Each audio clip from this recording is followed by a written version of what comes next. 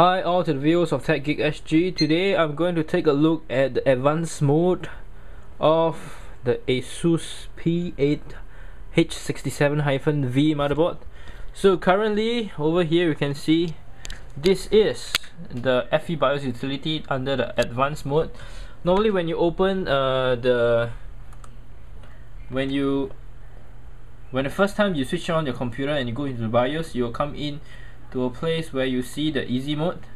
So in order to switch over to the advanced mode, all you need to do is to come here, click the exit at /advanced mode, click, then you come to here, click on advanced mode, then you'll come to advanced mode. Understand? Yeah, that's as simple as that. Firstly, on the main menu we have the BIOS information, the BIOS revision, like which version is it, the date, the build date, the BIOS version, as well as the CPU information, memory information, basically just things that you want to know about your computer, like your current clocks and things like that. Then it comes to AI tweaker. Then you have your target DRAM speed, which is because currently, let's say if I enable AI overclock tuner, the computer automatically overclock to your speed that you hope to attain. And we have the memory frequency, as well as EPU power saving mode, GPU boost, which is the button that is on the motherboard itself just now, DRAM timing control, CPU power management, CPU offsite mode sign, CPU voltage, and many different things that if you are not an overclocker you won't really understand.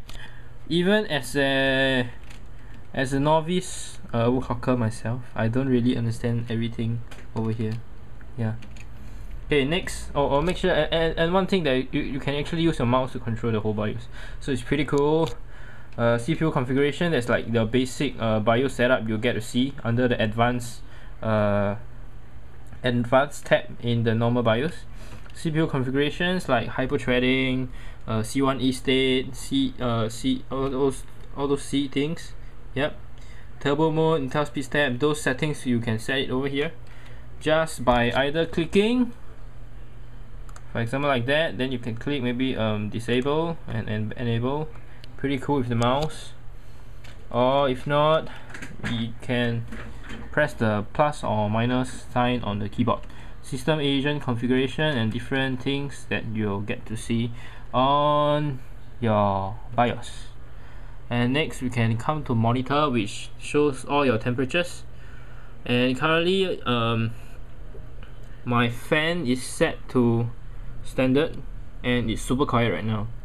Yeah, it's not even its maximum speed, as in, and yeah, the 2600K runs really cool.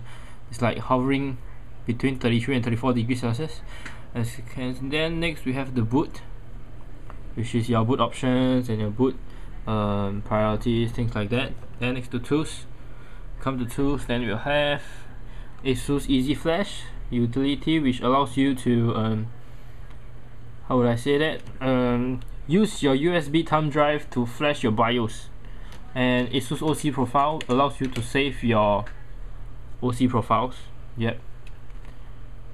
And actually the new BIOS revision will allow you to actually type in the profile name instead of using 1 to 10.